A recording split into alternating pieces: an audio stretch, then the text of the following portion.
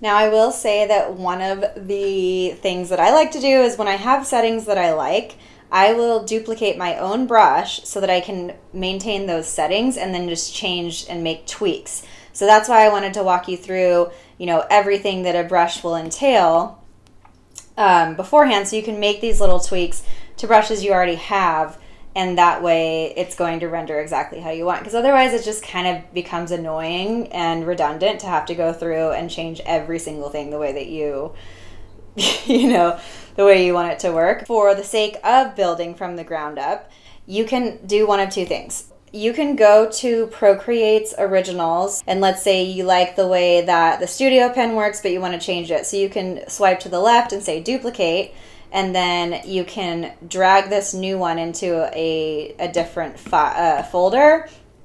So let's say I have my pigeon folder that this is basically stuff I'm working on that isn't done yet. So I can take this duplicate, come over here to pigeon and drop it in here, and then say, go to about this brush and just say in progress.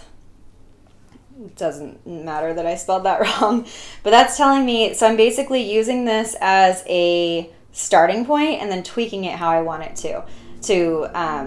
how I want it to behave. So like the shape source, I can go in and change that, and that alone may make a huge difference. Like if I go to ink sponge, say done, then it kind of makes a little bit of a difference. If I go to grain and go to source library and grab something weird, then I can see if that makes much of a difference.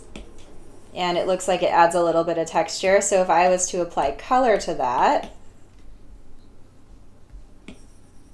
it just kind of makes things look a little bit more rough, not super rough, but let's say I did want it to be rough. That's where I know that my stroke path can have a jitter. So I can turn the stroke path up a little bit to create a jitter. Because the grain is a little bit soft, instead of, and the shape looks a little more soft, you can see that the edges are softer. I could turn on the rotation. That's gonna shift the shape itself, and it didn't do a whole lot, but I could do scatter. See if that does anything. It does a little bit, but it's not going to give you as much as jitter will. I can also increase the size by going to my properties and increase the maximum size. So that's going to make the size of the stroke thicker, and go to Apple Pencil and maybe change the pressure to not be so thin at the ends. So now let's see. So that gives a totally different type of response. I don't like it to be that large, let's say, so I'll go back to properties, turn the maximum size down, and see how this looks. Okay, so that's looking more of like a custom design that I do like. It maintained like general settings, but that's how you would, like, you could use these to tweak and form brushes how you'd want based off of like the core settings that you have that you know you like. For like Apple Pencil, if I wanted there to be a flow to this based off of pressure, I could do that, which would be really pretty because then it would start to fade off based off of pressure. So see, you can do that, you know, press down, lift up, and then you can make it so the size doesn't have any variation, but just the opacity does. So that would look like harder pressure, softer pressure. So let's build a brush from scratch. I'm gonna go back to black here, and I can delete this. And anytime that you want to create a new brush, you just go to this plus sign. Real quick, if you want to go and create a new brush set, you would just pull down on the brush set panel and say plus, and then new set. Of course, new set. There we go. Go to that new set, make sure you're on it, and then you have your new brush. So this does come up with kind of like an airbrush-y style, but the shape is solid. So this is just your opacity properties. So it does have a standard that it sets you up with. You can see that for the most part, the settings are pretty simple. Apple Pencil, there's no size changes. It's just opacity so that you have the lighter and then the heavier when you apply pressure.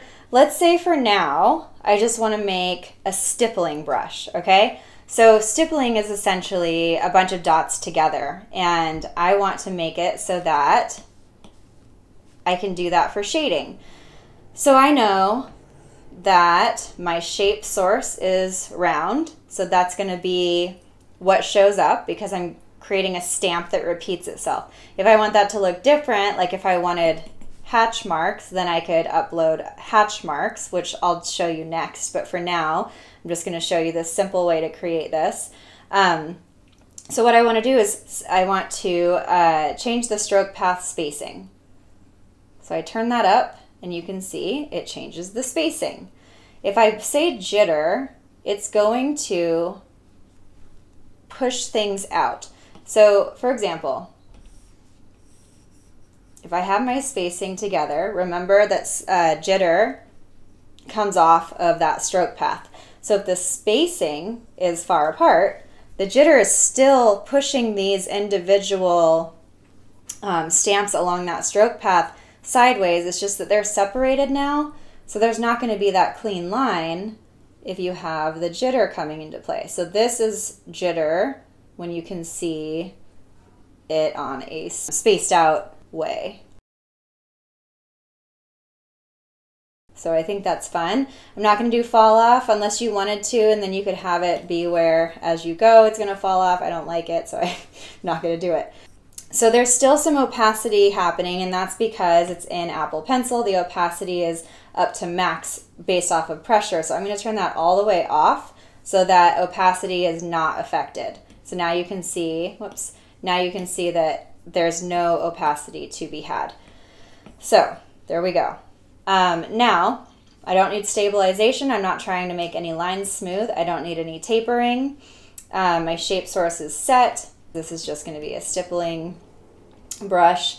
Then my render and the flow, I want this just to be all the way up. And my wet mix, I'm not changing anything. There's no need to. Color dynamics, I could play with that if I wanted to, but for this I just want to keep it solid. And then dynamics I don't really touch. Apple Pencil, we've already adjusted that. My properties, I am going to use, not use a stamp preview because I want it to show up like a stippling brush would. So right now it's pretty big, so I want to turn the preview size down. And then I kind of see it, but let's see, this is pretty big still, and I could change the size as I'm using it, but I don't ever want it to be this big, so I'm going to go back and change the maximum size to make it pretty small, and minimum size is going to come up also. So that looks about right, and when I'm stippling, yeah, that looks about right. So if I bring that down more, yeah, so that's what I'm looking for here. And then I can always increase the size and have it work the way that I want it to. Great. So I have a stippling brush now, and you should too. And the last thing I want to do is go to About This Brush and title it. So I can say stippling brush made by me, and then sign my little name, add a picture if I want to. Create new reset point so that it is saved as this and not what it originally started at. And that way, if I'm ever tweaking it or doing something later, I can always go back and say reset brush, and then it will reset to these settings, but can't go anywhere earlier than that. And then now I have this stippling brush.